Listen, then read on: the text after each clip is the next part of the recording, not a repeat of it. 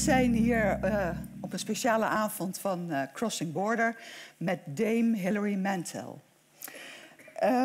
Even voordat we beginnen een paar zakelijke mededelingen.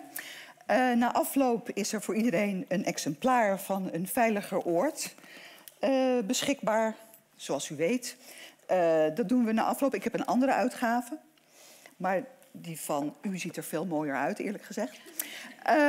Na afloop zal Hilary Mantel ook uw exemplaar willen signeren, als u daar prijs op stelt.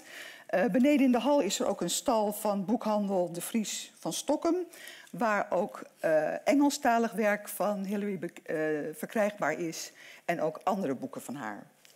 Dus nou ja, dat zijn de zakelijke punten. We gaan het hebben over Een Veiliger Oord, in het Engels A Place of Greater Safety. Het eerste boek van haar. En voor de liefhebbers gaan we het ook een heel klein beetje hebben over The Mirror and the Light. Het derde deel van de trilogie over Thomas Cromwell, die komend voorjaar in april bij Meridiaan Uitgevers zal verschijnen in Nederland. Dus laten we beginnen. Ik ga kijken waar mevrouw Mantel is. Ik zie. Ja, hè, ze was er net wel. Daar is ze.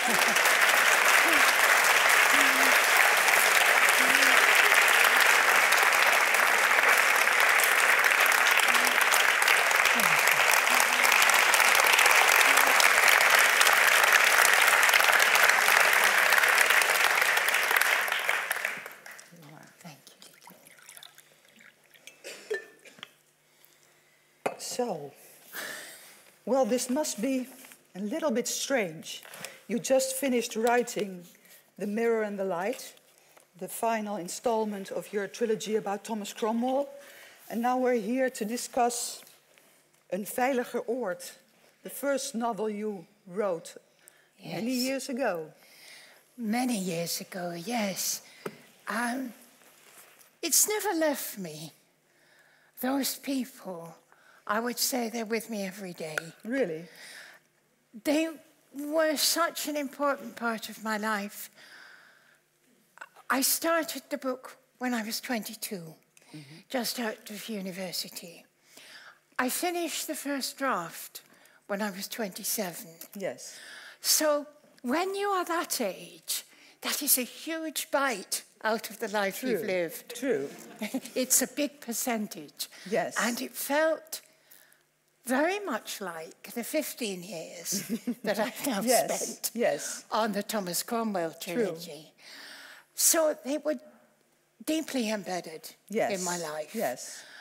And I think there's a particular intensity about historical fiction, about the process of working on it. These are real people. They happen to be dead, but they are as real as you and me. Yes. And you have a responsibility to them. Whereas I think with contemporary fiction, you can be freer, more tricksy. I have a novel called Flood, not yet translated into Dutch, but maybe. Yes. And in Flood, I just got so terribly angry with one of the characters. So I made her spontaneously combust. We need a translation. Yeah. Now, with Henry VIII, even if we were having a bad day, or let us say Louis XVI, I couldn't do that. No. Hence the difficulty and intensity of the process. Yes, but still you love historical fiction. Yeah, it's... When I began, you see, Liddy, I thought, I want to write this one novel. I want to write this novel about the French Revolution. But only part way through, I thought, maybe I could write another historical novel after this one, but it didn't ever occur to me that I might write contemporary fiction, because that seemed to me as different as writing poetry or music. I felt perhaps I've no gift for that. And like a lot of writers who are beginning, I thought, I won't be able to do it because I can't make plots. And really, I'm not even very interested in plots. But then later, I realized the character makes the plot. Yes. And so that difficulty dissolves. And also, the story is there, in a way. In historical fiction. Yes. Yes. But I realized I could also write contemporary fiction if I got rid of this hang-up I had about plot and just concentrated on the people. Yes. But in historical fiction, exactly, in a very simple way, God has done the plot for you. So I thought maybe I can go with this. Yes, I'll get away with it. But, you see, I was naive because I thought if you research and research, you will find out everything you need to know.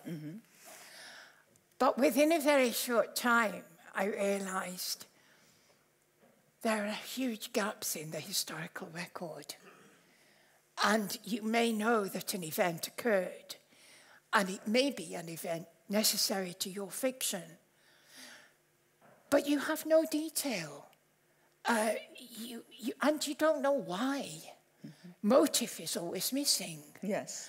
And so I realized very quickly that it isn't enough to research.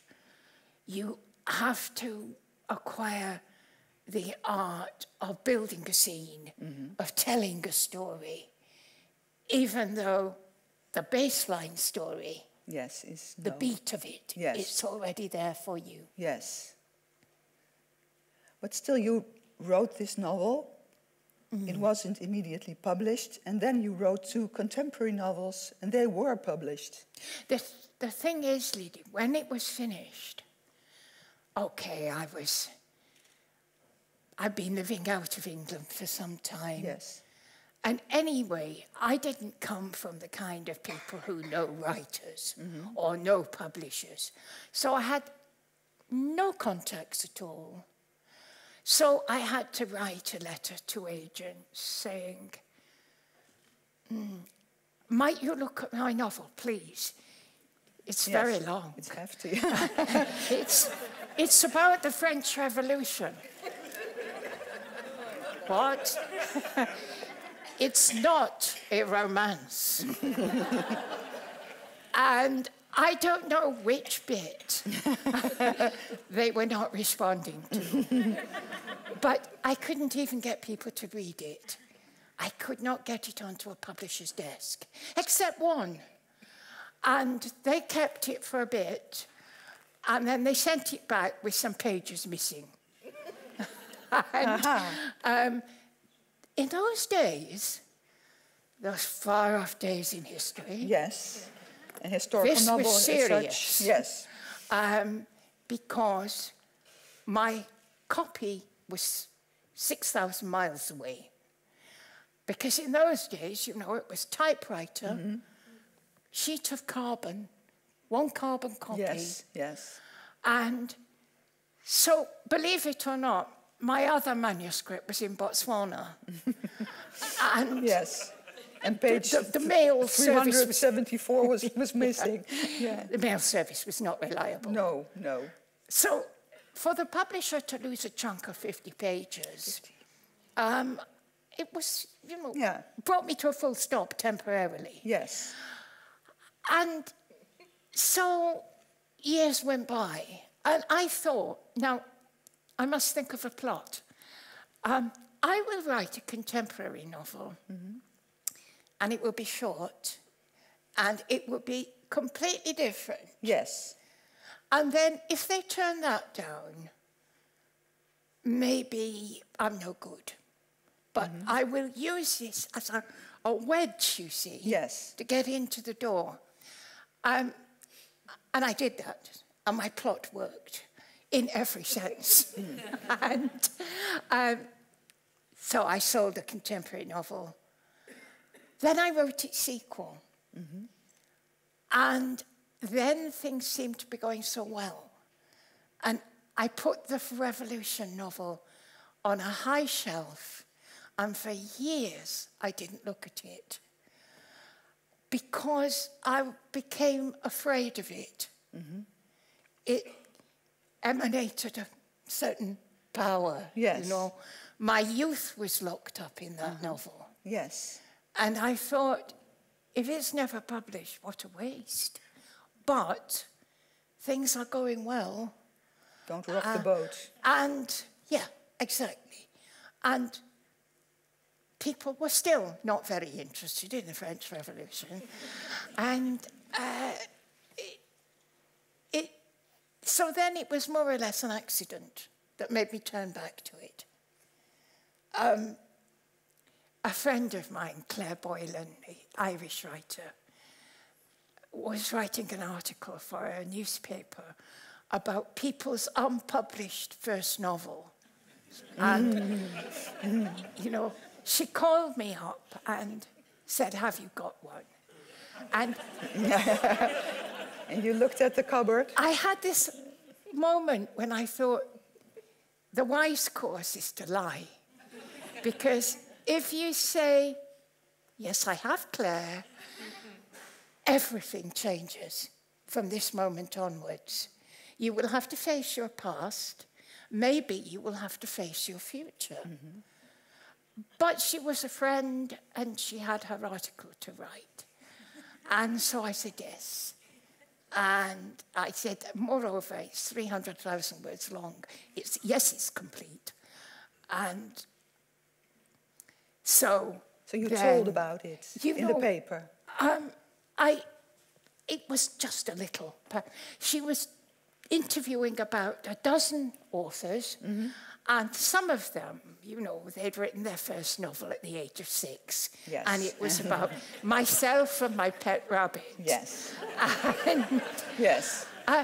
but now here's the thing. Claire said, when she had amassed all this information, she went to an agent and she said, "How much are these novels worth?" Well, for a place of greater safety, my French Revolution novel, they named a very considerable sum. So I thought, okay, maybe it's worthwhile. Yes. You know, the agent who she approached said, okay, so this will be worth a lot more than her contemporary fiction. So there was a good incentive, you see, because young writers always need money. Yeah. And so I took it off the shelf. Yes. I told my publisher that it existed. Then I waited for the article to come out. Yes. And then everything changed. Your instinct was right. Well, what happened then was they wanted to publish it, and they wanted to publish it in a hurry. So I said, give me one summer, one publishing season to go through it again. Yes. Because 1979, I finished that first draft. We were now in 1992, and a good deal had happened in revolutionary studies. Yes. Since that time. And the main thing was the rise of feminist scholarship. And I have been keeping up. And I thought, I must go back to my book, and I must do better by the women. I must think about them more. And now I have the confidence to build their stories. Yes. Even if it's not on the record. So that summer I worked very, very hard. And I built up the characters of the women, and I also put some jokes in. Yes, yes. Because now I had the confidence. Yes. So I would say the first draft was very solemn, and the second draft, and the draft that became the novel, had a much more frivolous tone. In other words, I felt able to be myself. Yes. And so we won with that. So it was published. Yes, it became better. Yeah, I was a better writer by then. I had more confidence. Yes. And the changes only amounted to, I would say, about 10% of the book, because the time was so short. Yes. So essentially, when I pick up the novel these days, I'm meeting my 20-something self. Yes. Which is quite right, because I think often what people don't realise is the people who made the revolution were so young. By 35, they were dead. Yes. And they lived a double life, really. Yeah. Yes. Saint-Just was 26. Yes. He'd never had a job. He was the world's first professional revolutionary. Yes. And the energy, the hope, it only comes from young people. And it came from me when I was writing the book. Yes, you were a young woman, a young aspiring writer, and you chose this subject. You said, you just mentioned nobody was interested in the French Revolution. You were. Yeah. How come? Well, I think I have to go back probably to, let's say, if you meet Hilary at the age of 4, I think that's really where the novel starts. Because before I went to school, I asked my mother, what if I don't like it? Can I just try it? Then if I don't like it, I can stay at home. And you wrote, in Giving Up the Ghost, you thought it was something you could stop with school. Yeah, she said, no, you have to go. So I said, why? She said, it's the law. And I thought, that law needs changing. You were a revolutionary at 4. Already, At 4. And then off to school I went. And by the time I'm 6, I realise that people in the class are all treated quite differently. You don't expect liberty as a little child, but you expect equality. Yes. And I realised that by the age of 6, the teachers had sorted us out. We were doing work from 2 different blackboards. Really?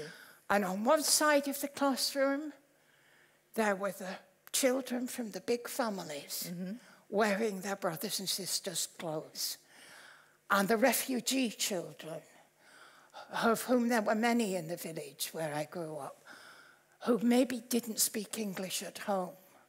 So the teachers didn't think this maybe is a very intelligent child. No. But we put them on that side. Not a big investment. And on the other side, the well-dressed, quiet, well-behaved children from smaller families. And already I'm thinking, no, this is wrong.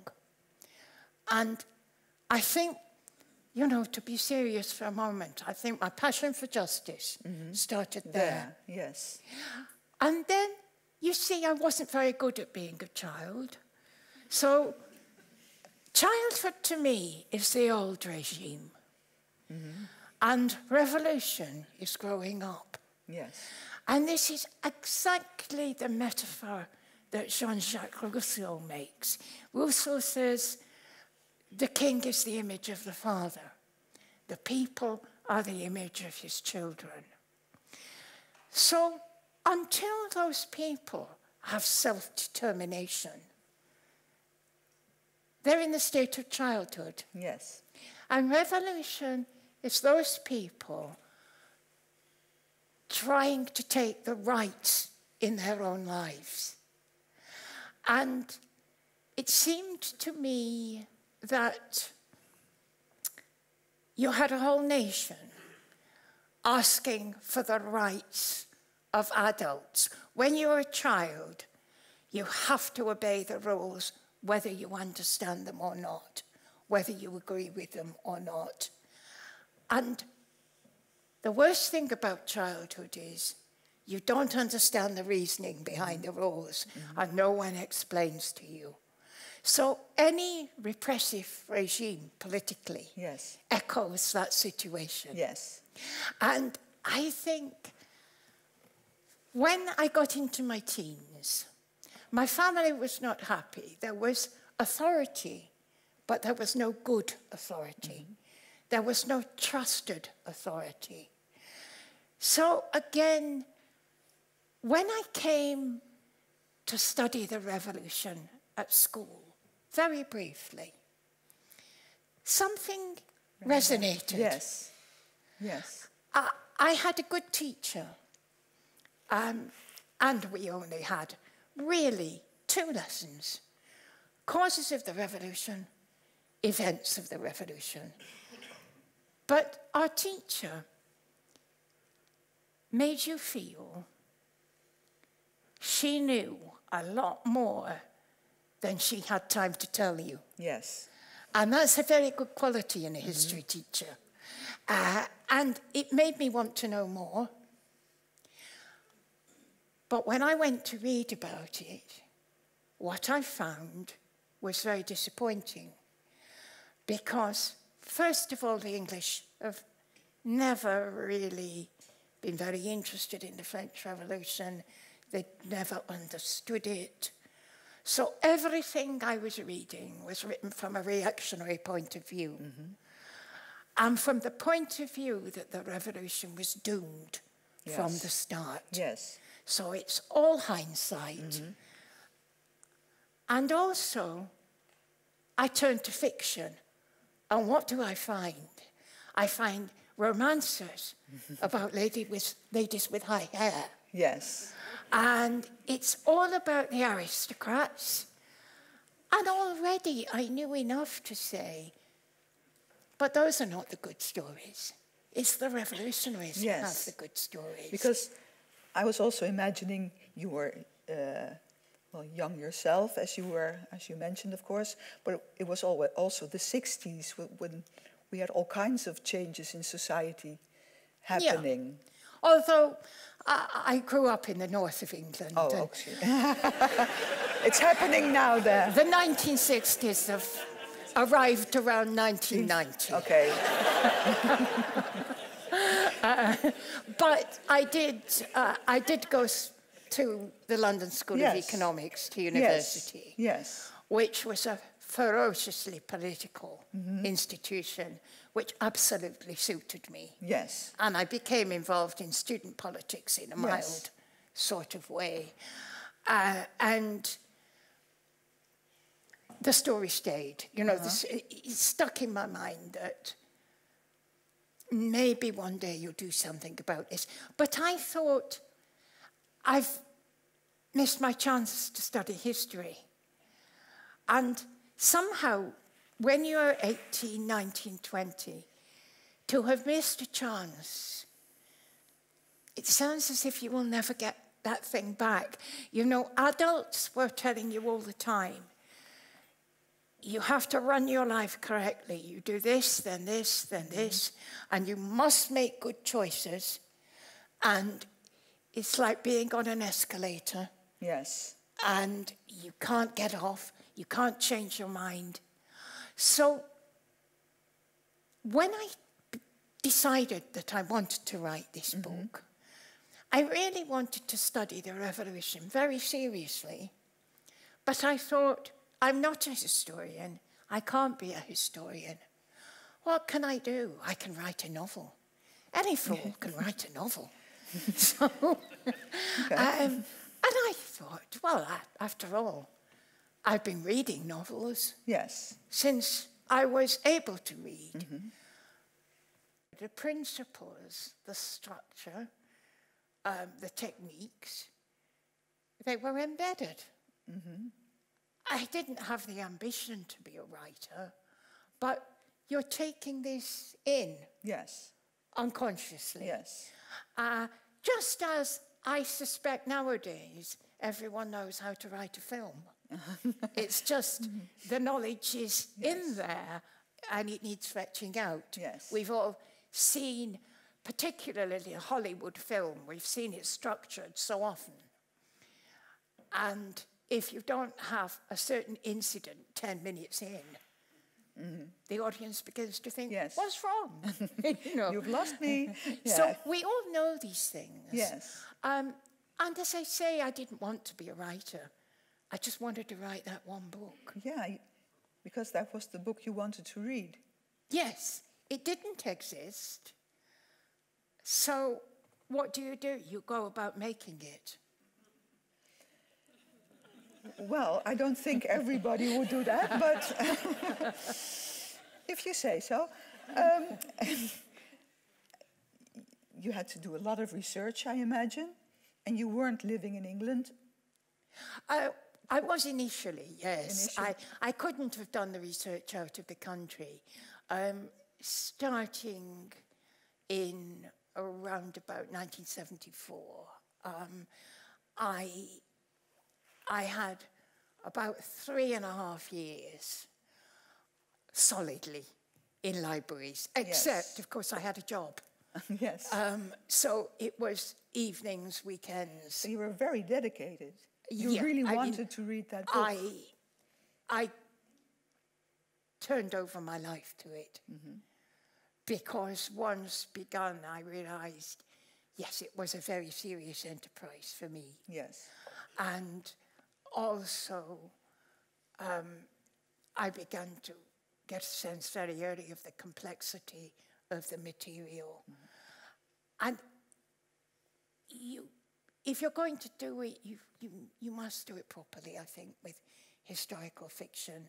I'm not someone who skates on the surface. No. And, you have to remember, all the people in the book are real people. Yes. Whereas many historical novelists, they just use a certain period as a backdrop. Yes. And the plot they put on top of that is entirely fiction. Well, that's still not easy, but it's easier than when you're working with real people, their interconnections. You have to get them right, and you have to people your book down to the smallest characters. That's doing it properly without too much information in many cases, I imagine. Yes, but luckily, the people of the revolution, I would say, they were self-conscious, and it was an age of self-revelation. Yes. So some of them actually left behind considerable biographical writing. That usually applies to the people who made it to middle age. Yes. The young revolutionaries tended not. But there were many. I was impressed by the amount of papers they had. And, there are letters. Yes. There are working documents, or politicians' working documents, drafts of speeches. All these are informative. Plus, one of my characters is a writer. Yes. And he's a journalist. So you just look at his work. And this is so different from my later people, the Tudors, who, with very few exceptions, don't reveal themselves at all. No. So in that way, you were lucky starting out as a novelist with this. Yes, except that, of course, there is this interesting problem that when these people were born in provincial obscurity, no one looked at them and said, in 30 years he will be famous. No. So it's not like writing about kings and queens who have been studied from their cradle. No. So what you tend to have is 30 years of obscurity, and then suddenly The person steps onto the public stage. On the stage. Yes. And this moment intrigues me when a person steps into the light of history. Because at that moment, it's as if they split. And there's the historical figure and the real person. Mm-hmm. Because they were conscious of this. They were self-conscious about the revolution. They knew they were trying to do things that were new in the history of the world. And they knew that they would be famous or infamous. Yes. And therefore, it is as if they can stand back and study themselves. So in other words, they're telling a story about themselves right from the beginning. Yes. And this entrance into history, it's like an actor stepping onto the stage. Suddenly, you're under the lights. And when you have stood up in front of a huge crowd of people and raised them to action, and those people have carried you on their shoulders, you're not the same next day.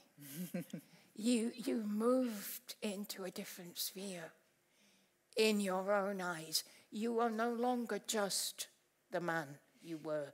You're a myth as well.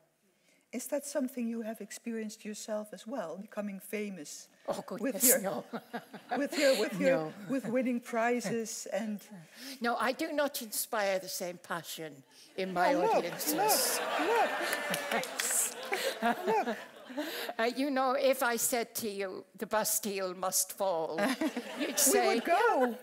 Sometime. Naar het Malieveld, toch? No, I think it's not quite the same. No. Also, you know, a writer enters into public consciousness usually rather gradually. And then some people who read your early work, they become quite angry when you become famous because they say, you were a secret, and now everybody's got to You were mine. Yes, exactly. Yes, which is rather sweet. Yes, I do think so, yeah. Well, let's get back to your main characters in A Place of Greater Safety. You have 3 young revolutionaries the story evolves around. Why these 3 and who are they? The first character I began to work with, so to speak, was Camille Desmoulins. Yes. Who is the one of the 3 who is not famous. I mean, he's moderately famous, as it were, in revolutionary studies, but he's not one of the top guys. So the thing about Camille is he's a journalist. First of all, he's a failed lawyer, like me. But I'm a failed lawyer because I didn't have any money. Camille he didn't have any money either, but he also had stammer. Yes. So putting him into the law was not a very good idea on his father's part. And so he only found himself when he began to write.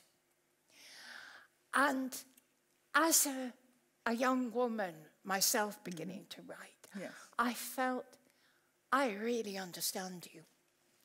Because it was all about style. And if he could make a beautiful sentence, he didn't care what it said. His interpunction. And therefore, he was a very clever young man, but not the most stable character. And it was very easy for him to nudge his journalism towards violence, towards the extremes, all for the sake of that beautiful sentence. And I felt I understood that. And also, The thing that first struck me was a little event from his life. He wanted to be married, and the only way to get married was to do it through the Roman Catholic Church. But the church had fallen out with him, and he'd fallen out with the church. So it was going to be quite hard to get a priest to marry him. So a priest said, yes, maybe, but you have to come to confession. So he went to confession, but he took a lawyer with him. Yeah. If you are a Roman Catholic, that is very funny.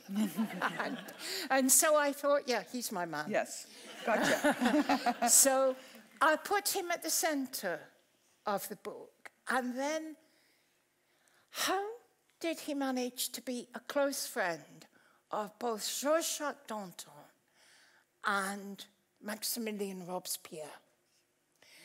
Two figures of the revolution who, most of the time, politically, they're in step. Only at the end, they're not. But in character, so different.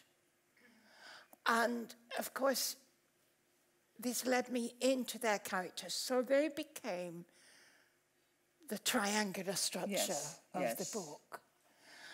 And with Danton, you have a man who is all persona. He's all front. And his persona is, I am a bluff, plain-speaking man of the people. And it happens that he's a big man, a heavy man, a big, impressive figure. He's ugly man? An ugly man. He's got scars which seem to tell their own story. And he has a wonderful, big orator's voice. But behind that, there is a very slick, calculating brain. Yes. He is a very sophisticated man. And of those three people, he is the one who, under the old regime, he would have succeeded. He was already, as a lawyer, he was already getting clients, being offered good work, but he wanted more. He was an opportunist. He thought, he was a gambler. Mm-hmm. He thought, I'll risk it on the revolution, and this will give me the real rewards. So he's a character about whom I feel very ambivalent, in that the big question that we can never completely resolve is, was he corrupt? Was he, from the middle of the revolution, was he in the pay of the court? Was he in the pay of the English? Yes. Or possibly the Austrians? Or all of them? His attitude was, I take their money, I don't do what they say. Yes. And you become conscious that you have to read it two ways then. He's what he represents himself to be, or he is something much darker. And then what opens up is the secret history of the revolution. The underworld of spies and fixers, of financial manipulation. The revolution isn't undermined necessarily on the battlefield or by political action or by political rhetoric. It's undermined by foreign powers flooding the country with false banknotes. Mm. You know, you attack the economic substructure. And this history suddenly opens up to you. And you think, so nothing is what it seems. No. And then, which is lovely for a novelist, of course. It's beautiful, but bewildering. Yes. because you're asking your reader, believe this version, and now it's like you're turning a page and you find another book. Yes. And I can only hint at those mechanisms going on below the surface. So I'm dealing with a character whom I don't trust. No. Which makes for some interesting tension. And then the other main character, Robespierre, is the great hate figure of the revolution, certainly in the English-speaking world. And he's the man who, once dead, carried the blame for everything. And I became angry about this at a very early stage, because I realized that what struck me, my anxiety and my interest, it wasn't only in the revolution itself, but in the way these figures were represented. And I began to think, so much of Robespierre's reputation was made posthumously. He was dead, stick him with the blame. He was brought down by men who were far, far worse in every sense than he was. And also, I realized that he never had the power with which those people wished to credit him. For good or ill, he never had absolute power.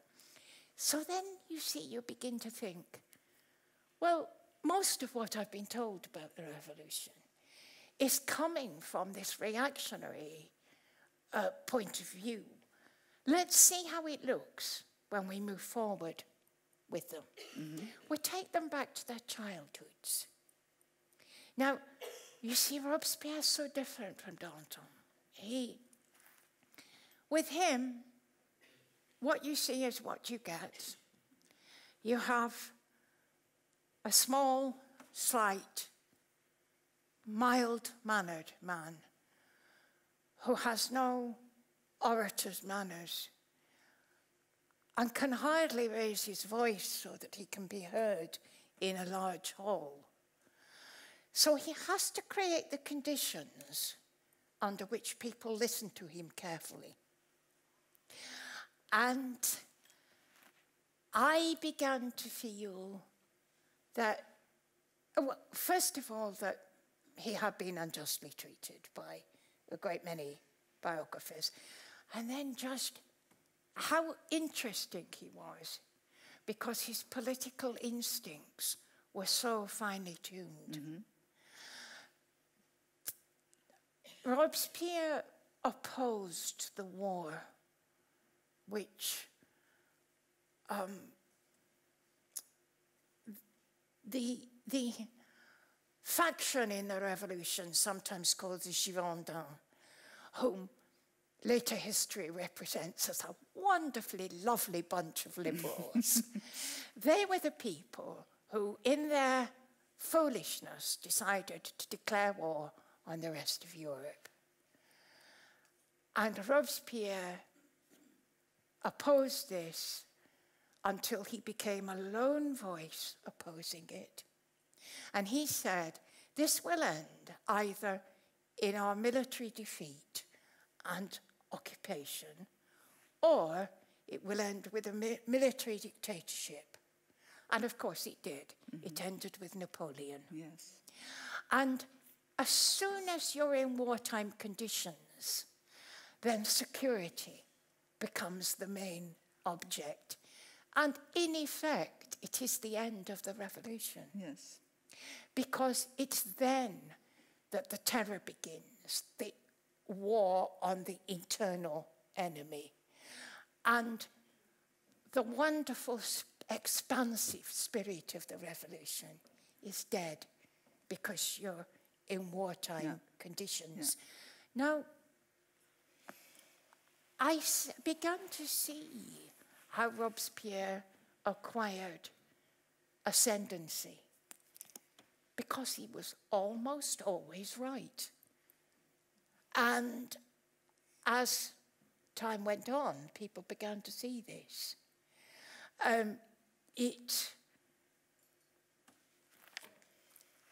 I think and think about the book, and when I got to the end of it, you know, I thought maybe I should have given the reader's sympathies a big push in Robespierre's direction, because most readers will still react to his name as if you're naming the devil. But for better or worse, I didn't do that. I tried to let him speak for himself. What you tell about him makes me also think about Thomas Cromwell as also somebody who had a bad reputation. Yeah. And somebody you wanted to give his own voice, his own perspective. I wanted to wipe the record and start again. Yes. And it isn't that I have a wish to rehabilitate these people or turn them into saints. I just want justice. That's all. You're still 4 years old. Yeah, I'm 6 years old. And again, it's like this question about how someone is represented. Yes. And of course, in every sense, to go back to the French Revolution, representation is the issue. Mm-hmm. How may people are getting the vote for the first time? How does one man represent another? Yes. How does democracy work? Mm-hmm. So there's a double question of representation. Yes. It's an amazing novel. So many things happen in so little time, really, a couple of years. 5 years of revolution. And those people have lived the equivalent of 20 years. Yes. And what particularly strikes you about Danton is he is exhausted. Yes. He's always trying to go back to the country. He says, I'm retiring. But you don't retire from revolution. No, he died. But while reading the book, obviously, I was living in 2019. Well, yes. I was reading it the last couple of weeks and thinking about society now and seeing, well, perhaps I was thinking that I saw similarities. People, populism coming up, the yellow vests in Paris. Is that something that, do you also see similarities, or is that my fevered mind? I think that's a very interesting movement because of the way it apparently has no leaders and no one focus. And as an instance of popular protest, I think it's very hard to file it neatly. And, you know, there are examples of similar things if you go into my Tudor books. True. But it's not in itself a revolutionary movement. No. It's an expression of discontent. And it's a very powerful expression of discontent. But I think, in a larger sense, the questions of how we obtain liberty and what we do with it when we've got it, and how we create equality in society. These questions never go away. And the revolution's there at the dawn for Europe of these questions. And they're today still vital, still urgent. They're not questions that you can solve, because every generation needs a new response. Every generation, in a sense, needs its own revolution, even if it's one that seems to turn backwards. Yes, yes. And I think, to me,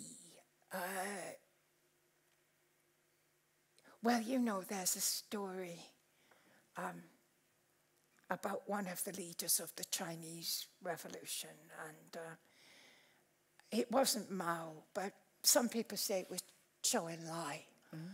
And they said to him, "What is the importance of the French Revolution?" And he said, "It is too early to tell." And I absolutely agree with that. Yes. You just mentioned that this is a novel written by a young person, a young writer. And now you just finished your Cromwell Trilogy. And I'm an old writer. Yes.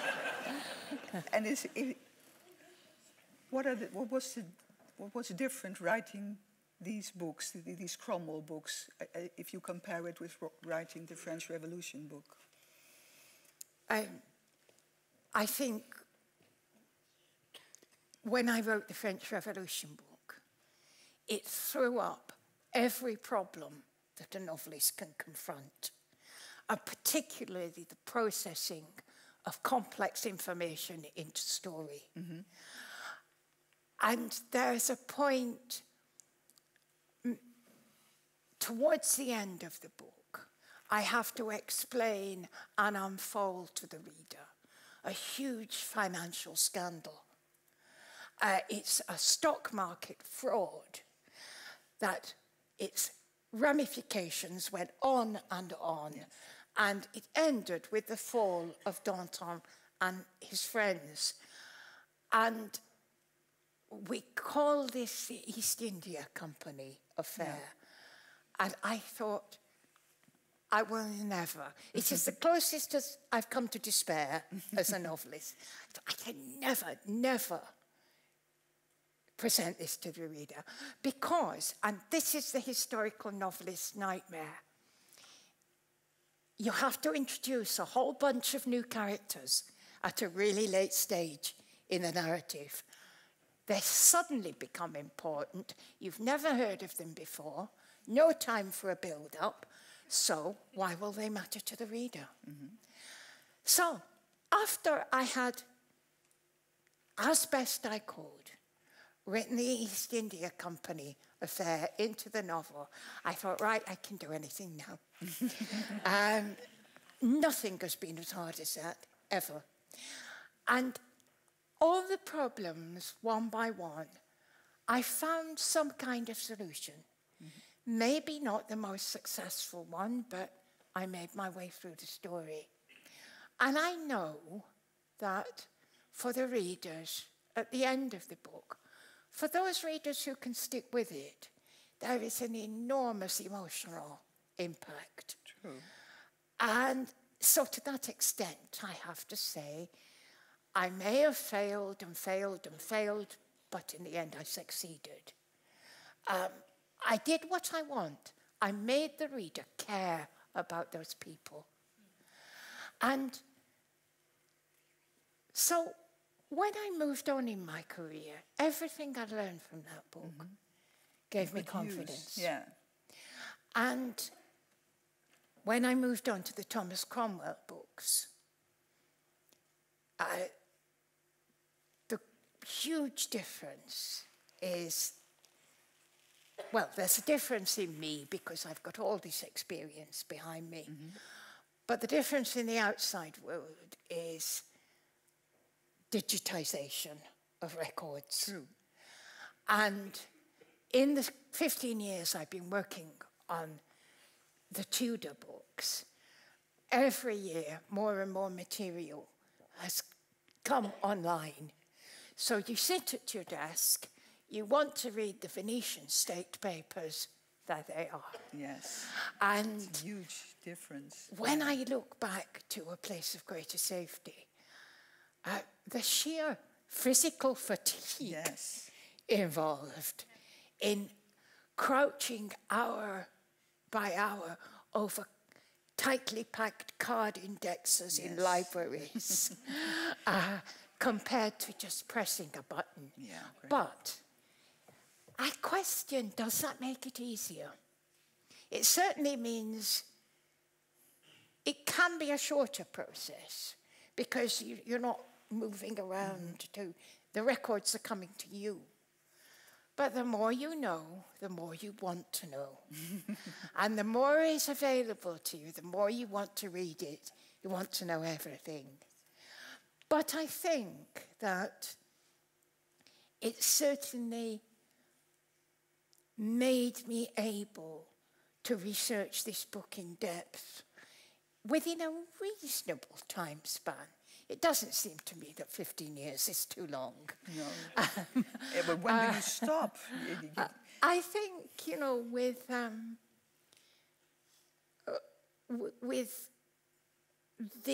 this book,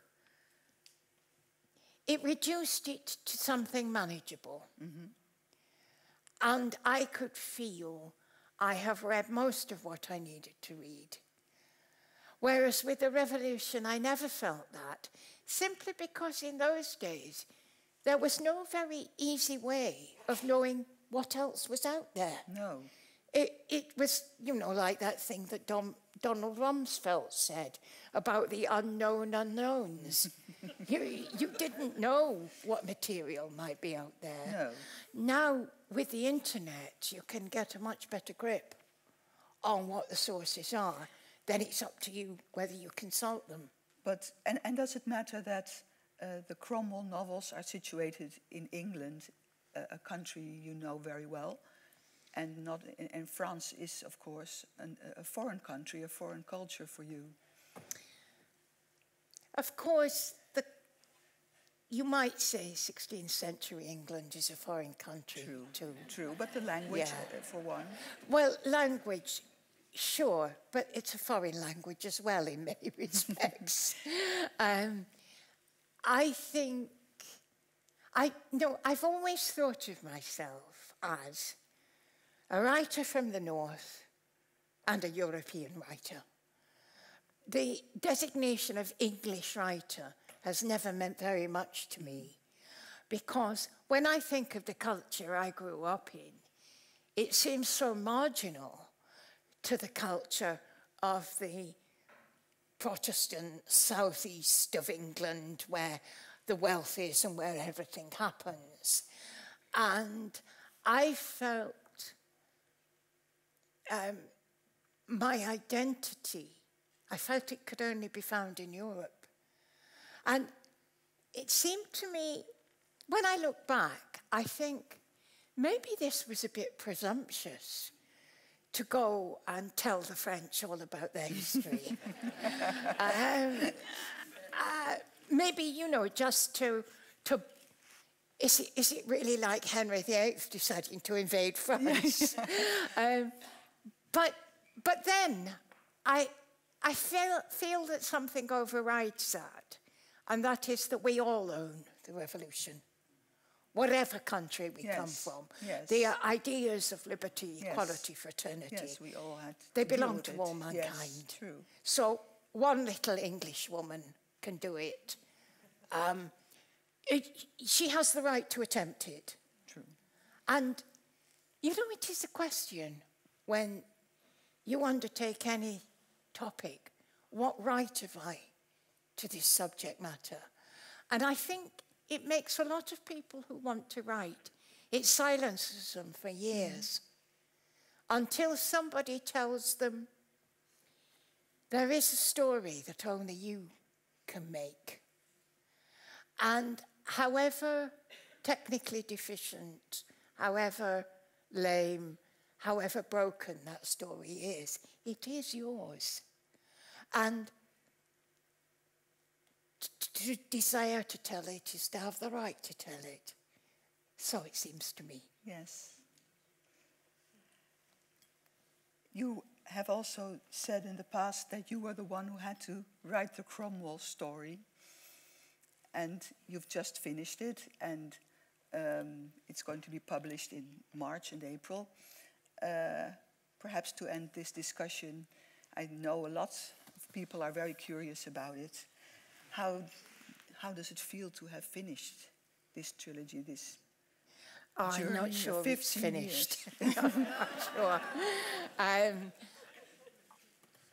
Before I or just as I was finishing the novel, I began work on the stage adaptation. And I have to write, by February, I need to produce the first draft of the play. So for me, it's a seamless process. And just as the revolutionaries have never stopped. They've never stopped. No. They've never left my life.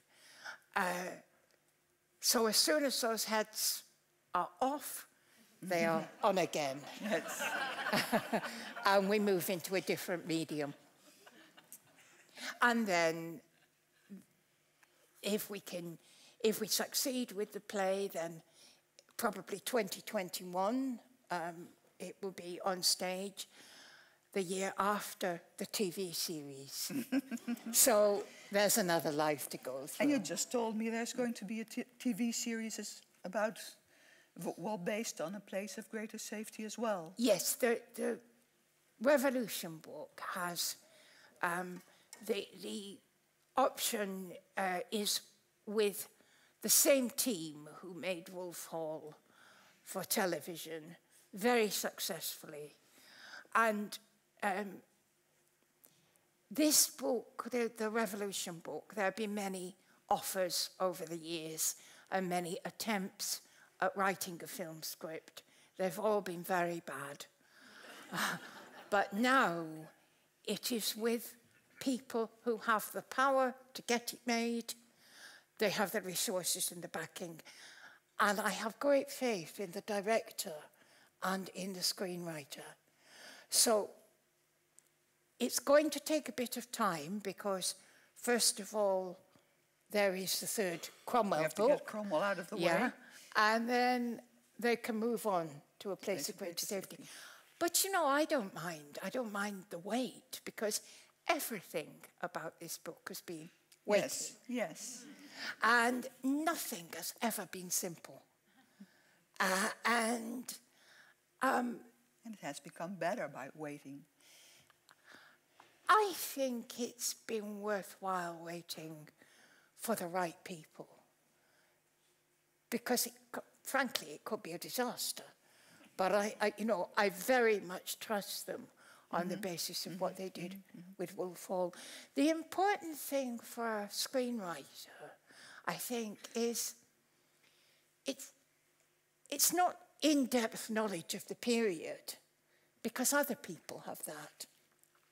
But they have to have an instinct for what is possible in a particular era. Yes.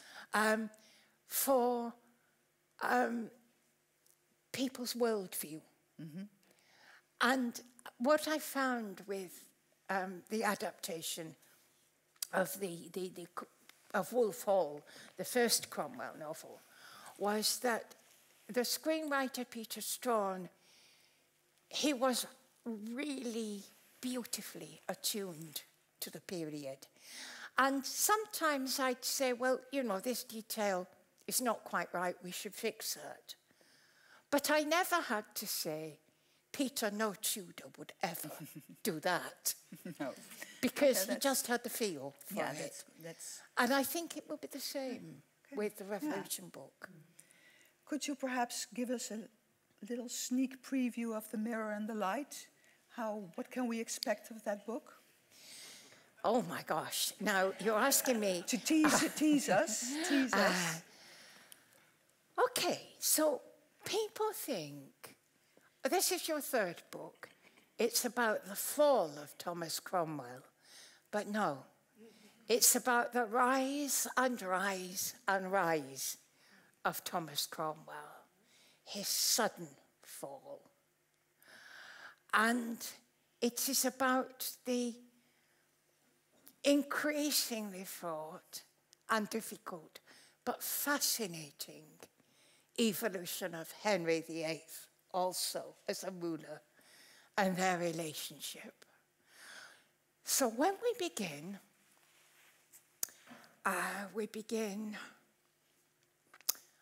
as soon as the Queen's head is severed, he walks away.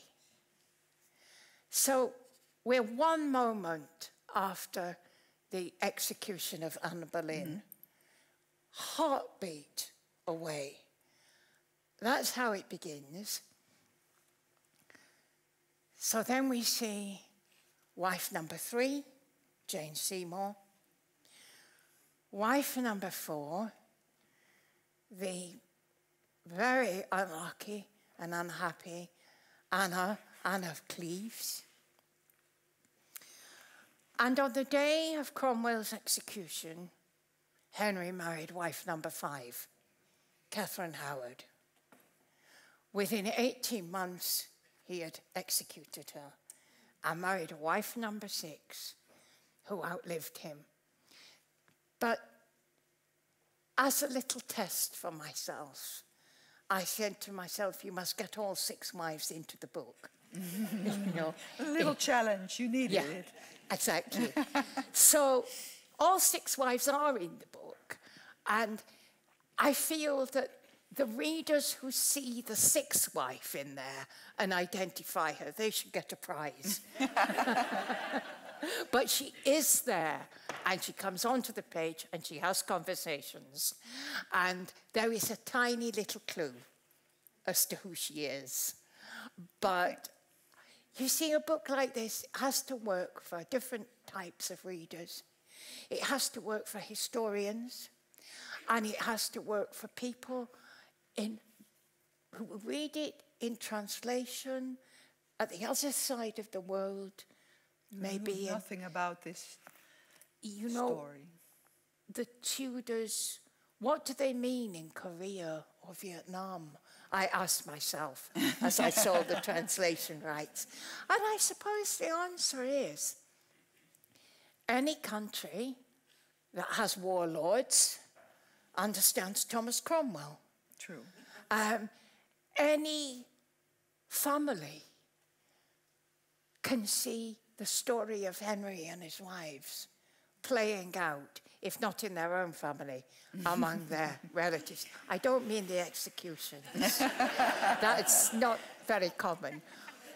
But they're quiet tragedies. You know, Henry's search for a son is feeling that he's not really a man till he has a son. Then he needs another son. The story of the wife the mistress becomes the wife, and then there's going to be a new mistress. Yes. These patterns are so familiar in human affairs. And this gives the story, I hope, wide appeal. Yes. Even if you don't get every detail. But still you needed to have every detail right.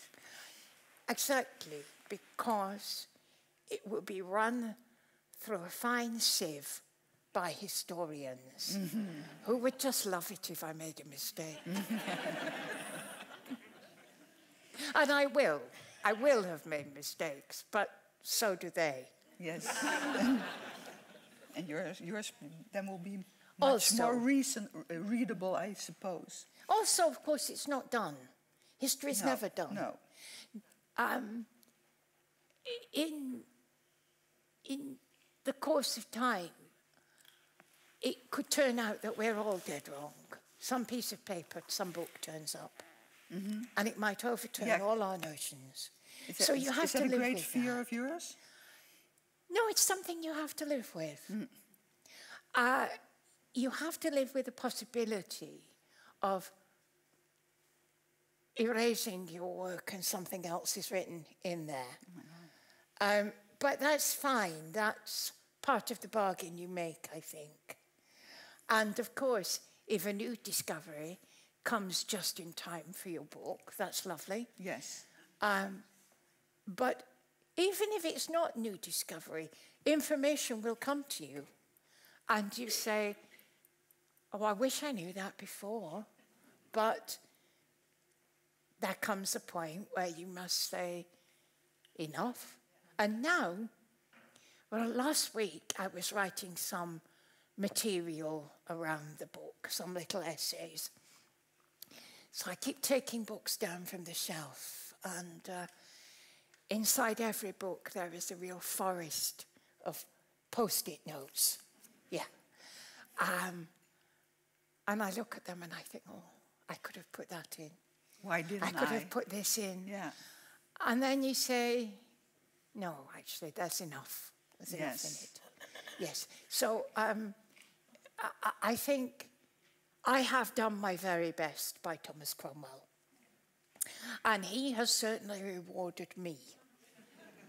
So I think our association has been of great mutual benefit. And the revolutionaries? And also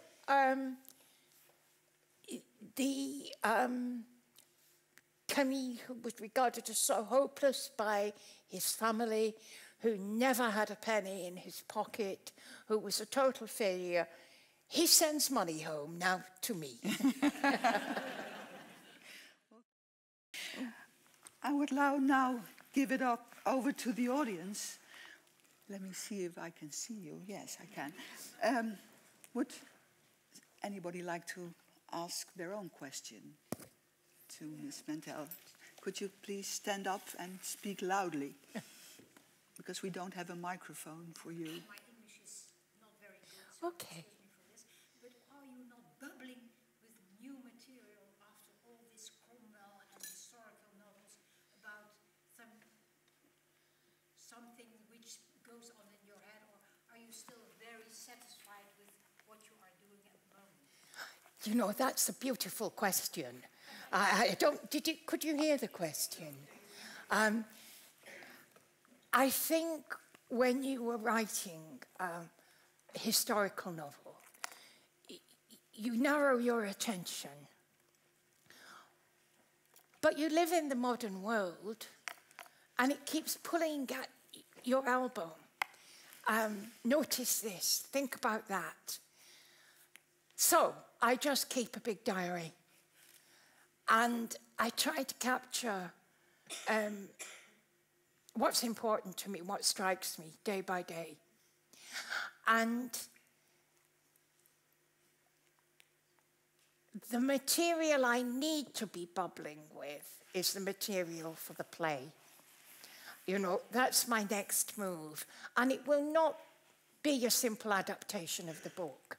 It will be a creative venture by itself.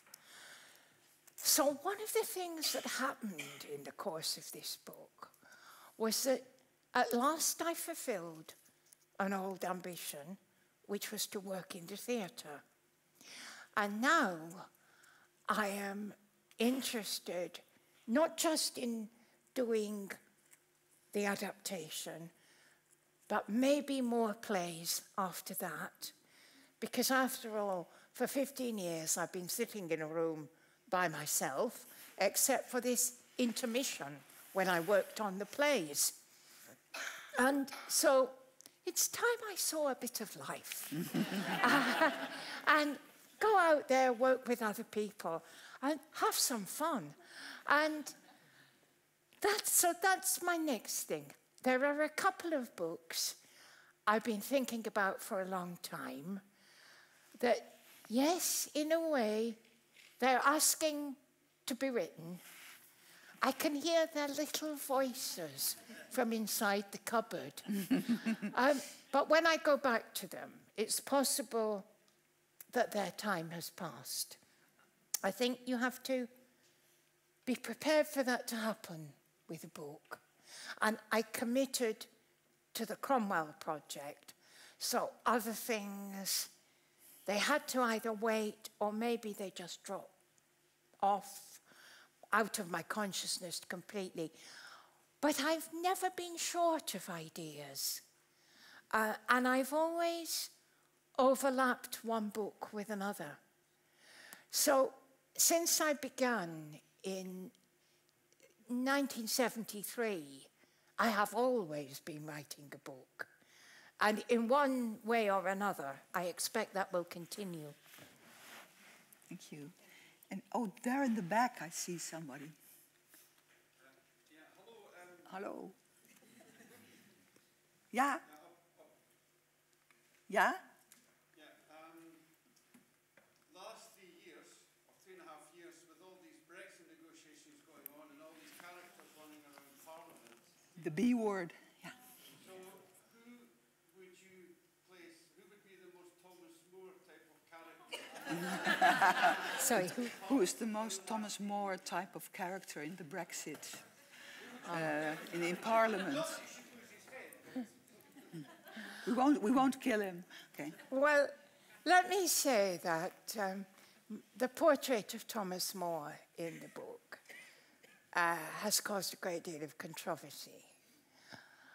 But to my mind, if you are reading about him and you are not blinded by prejudice, you will find there is a quite sympathetic portrait in there. Now, if I were to give a portrait of some of our recent politicians, it would be far less flattering. You know, I have written a book of short stories with the title, The Assassination of Margaret Thatcher. Yes. And, you know, only a couple of weeks ago, a very respectable elderly gentleman stopped me in my hometown and said, "Could you not please write The Assassination of Boris Johnson?" And that's just roughly my feeling. Beheading is too good for these people. Thank you. Yes, please. Yes. So I would just like to ask, in this time of social upheaval, what do you think we can learn from the French Revolution that is applicable today? What can we learn from the French Revolution? We can learn how difficult it is. We can learn from those men and women who made the revolution the kind of personal sacrifice that is sometimes required. And we can learn that liberty, democracy, even in times of security, they always have their enemies. There's always the possibility that a society will grow complacent and allow those values to be undermined from within. You see, I have had a piece of good fortune, ill fortune, I don't know what you call it. I lived for some years in Saudi Arabia. So I am one of the few people who can say, I have lived under an absolute monarchy. I have lived under a theocracy. So I know what that is like. And it makes me realize that the revolution is not a topic in history books. Revolution is not done. Wherever we are, whenever we are, consider what kind of revolution we need.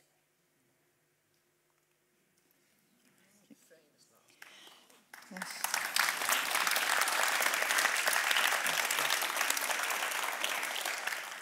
Well, it's tempting to end, but I see some more. Sorry, we have time for one last question. One last question. Yes. Here. Okay, well, one of you. Yeah, I have a question about historic novels. Yes. So you have the facts of history, and then you kind of color the persona. And I think in your books you give very rounded characters, like you create very rounded characters. Could those characters be different? Do you think, like, you know, I made Thomas Cromwell into this character, but he may have been different? Or are you very convinced that no, he really, like, this is really the most sort of realistic picture I could make, and there's no argument that he could have had another character? Certainly, my portrait of Cromwell runs strongly counter to almost all the biographies there have been until this year, when there is a wonderful new biography of Thomas Cromwell. And for the first time, someone else is seeing the man I'm seeing. But I think to answer your question in a more general sense, everything depends on the point of view of the author. And from a historian has to do a different kind of job. He has to, he or she is operating on the basis of hindsight. And it is difficult for a historian to avoid judging. Now, I aim not to judge my characters. I try to walk forward with them through history. And at every point, I'm saying to myself, not just what happened, but how did it feel when it happened? Now, to a certain extent, I can only consult myself. I cannot write white. I cannot take away my own personality and experiences. But I can make sure that I am not the story. So you erase yourself as much as you can. Amass all the evidence and deal with it honestly. And that is the only way I know. But it's evident from biographies that from a different standpoint, you could come up with a completely different picture of the man. But this is the joy of it, because there are gaps in the evidence, gaps in the record. Are they intentional? Did someone erase that evidence? Or did a rat eat the paper? And this does happen. Could I ever know if I kept on researching? Or does nobody know? And will nobody ever know? And is there a sort of ambiguity there that we must live with? And in the end, I think that is true. We must live with the ambiguities. If you pick a character and on page 1, you're thinking, I'm going to write about this character because I understand him, your book will be dead because your work is already done. So you must pick a character about whom you have 1 million questions, and 500,000 will never be answered. And that is what keeps your portrait alive, because there is always flux, contingency, that jitter, which is in human characters and human affairs. There are always the possibilities that things might be completely otherwise. Thank you very much. Thank you. Thank you.